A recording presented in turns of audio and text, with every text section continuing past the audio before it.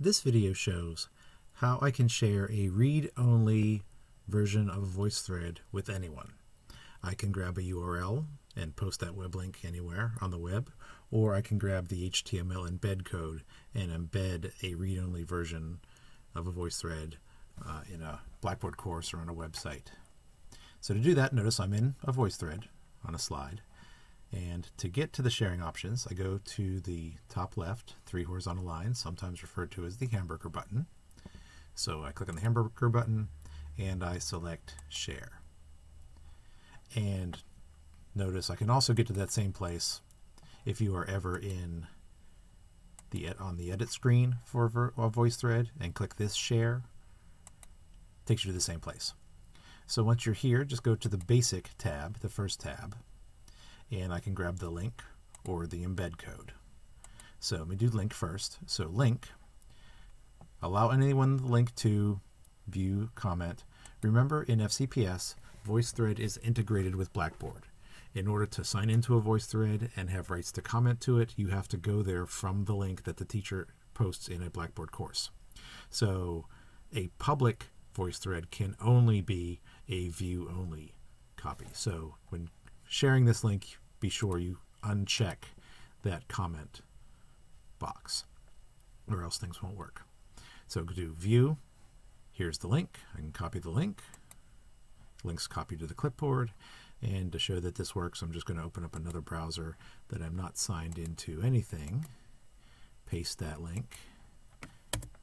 And we are taken to that VoiceThread. And we saw this earlier with the Q is for Duck example. We clicked a URL to a read-only copy of that one. So I'm going to go ahead and close this browser. Other option is the embed code. So remember, an embed code is a snippet of HTML that I can take to my website or to my Blackboard course and paste it, and then that'll bring that VoiceThread into my course. So you just copy the embed code. Again, make sure it's view only and not comment. Copy the code. You would take the code to wherever you want to embed this VoiceThread, paste the code in, and then that VoiceThread will appear in that space. And to show you what that looks like, back in our Blackboard class, I had done that with our exciting vacation activities towards the bottom. So here's an example of sharing a read-only VoiceThread via URL.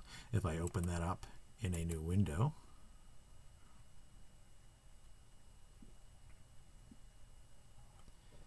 I am taken to that VoiceThread. Let me close. If I use the embed code, and that VoiceThread is here embedded on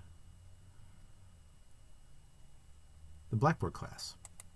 And remember, in Blackboard, to paste an embed code when you're editing something, you use on the Blackboard text editor, you just use that HTML button and paste. So this is the code.